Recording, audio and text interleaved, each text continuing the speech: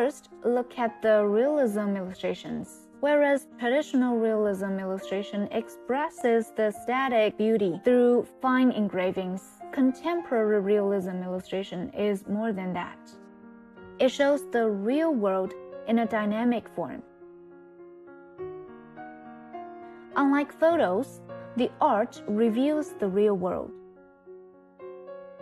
The artists add thoughts and feelings into their works. In addition to the traditional realism style, new expressions such as humor and exaggerations were added, enriching the work's expressive power. Let's take a look at the piece now. It is a theater in the night. The picture is in a very low light tone, and we can feel the warmth of the light and also see the details of the architecture and the finely depicted costumes of the characters.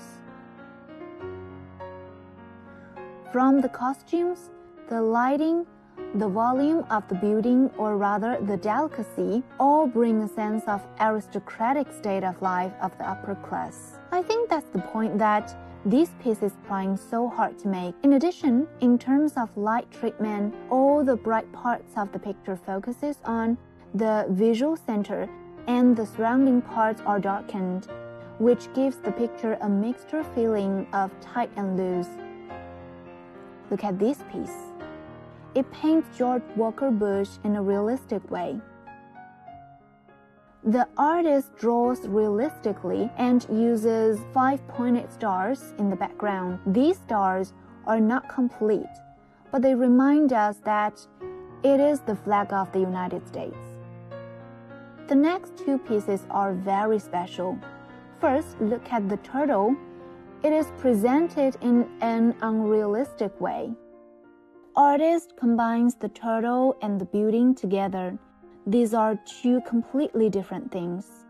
When they're combined, there is a surreal feeling.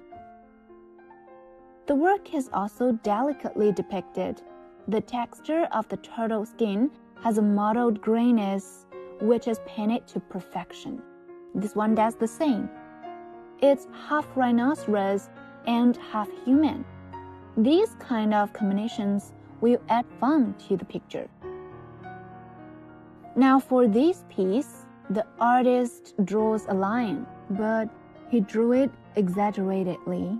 For example, parts of its facial features are enlarged so that we seem to see this lion through a distorting mirror. This piece is finely painted, and the texture of the lion's fur is fluffy. This kind of work takes a lot of time. Then take another look at this one. The artist combines realism and collage. It's partly done with collage and partly with pencils.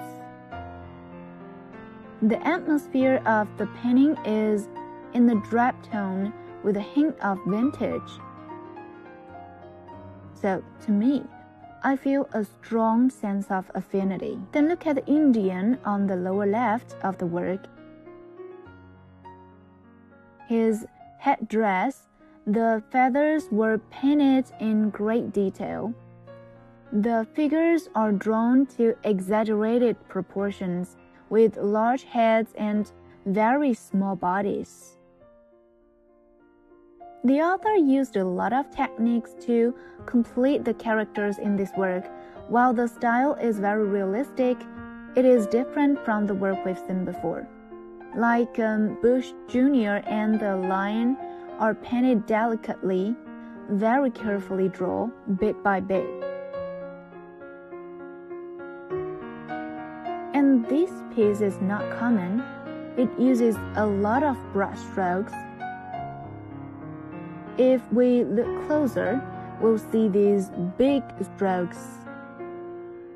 But these strokes do not make us feel that the painting is unrealistic.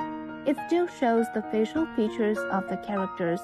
The usage of light and shadow can even make us feel the texture of the cotton of the hood and the layers of it. In all, Realism can be used not only in a very subtle way, but also in a rough way to achieve the same pictorial effect, and I think this work is very well done.